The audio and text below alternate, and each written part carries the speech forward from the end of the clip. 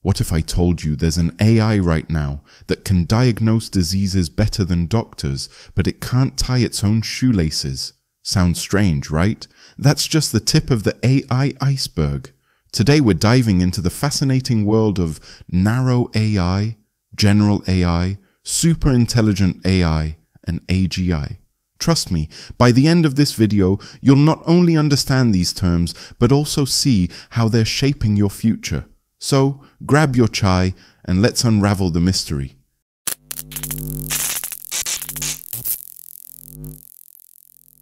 Imagine you're building a robot.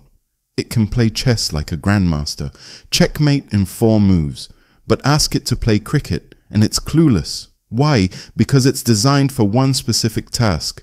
This is what we call Narrow A.I, and it's everywhere. Example: Siri, Alexa, and Google Maps are Narrow A.I at work. Though, let's admit, Siri still struggles to understand Indian accents sometimes.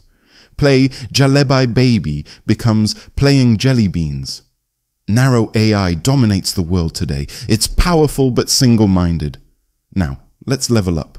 What if your robot could play chess, cook dinner, and clean the house, all without breaking a sweat? That's General A.I, or A.G.I, Artificial General Intelligence. It's the stuff of dreams right now. A.G.I refers to A.I that can perform any intellectual task a human can do. Example: think of Jarvis from Iron Man, an AI assistant that can analyze threats, crack jokes, and even recommend dinner plans. But here's the catch: A.G.I doesn't exist yet.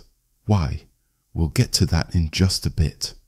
Now, let's imagine an AI that's smarter than all humans combined. It can solve problems we didn't even know existed. This is what we call Super Intelligent A.I. Sounds exciting and terrifying, right? Example: AI predicting and solving climate change or curing cancer in seconds. But let's hope it doesn't decide humans are the problem and start its Terminator audition. Scientists warn that super intelligent AI could be humanity's last invention, if not controlled. So if we've dreamed about A.G.I and super intelligent AI for decades, why don't we have it yet? Blame the AI winters. Periods when AI research slowed due to lack of funding or progress. Example: in the 1970s and 1980s, AI hype crashed because machines couldn't deliver what was promised, but thanks to advances in computing and data, AI is now thriving like never before.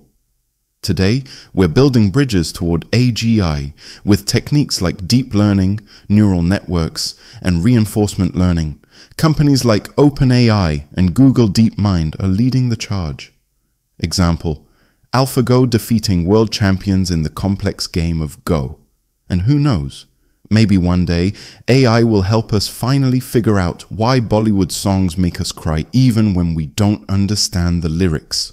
So where does that leave us? Narrow A.I is helping us today, whether it's diagnosing diseases, powering self-driving cars, or even recommending memes.